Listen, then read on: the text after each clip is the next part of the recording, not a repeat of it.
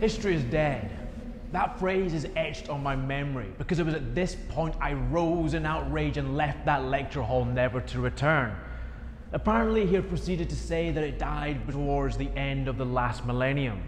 But why should I mourn the closing of a club that I was excluded from since birth? As far as I can make out, big history is dead, but it still blocks our view, so reach for a machete and join me in hacking away its shins. With it gone, we will see clearly. History, that is our history, is hidden in every city throughout the world. In alleyways, parks, buildings and train stations, it whispers to us the stories of people who have come before. This is a history of people like us, the common man. They knew they were weak in many ways, but in other ways strong. This is the power of real history. It is true, strong every day. It is relevant and it gives us power and dignity. It does not support the vanity of tyrants. So Julius Caesar, Henry VIII and Napoleon, go fuck yourself. At Blind Spot Gear, we have stumbled across this history. And in many ways, it is what we have always been seeking.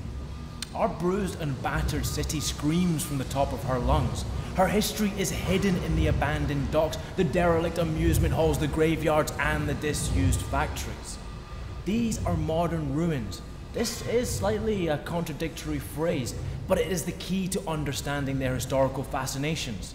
They are not dead fragments from a previous society or civilization. They are glimpses of our current way of life, merely rewound 20 or 50 years.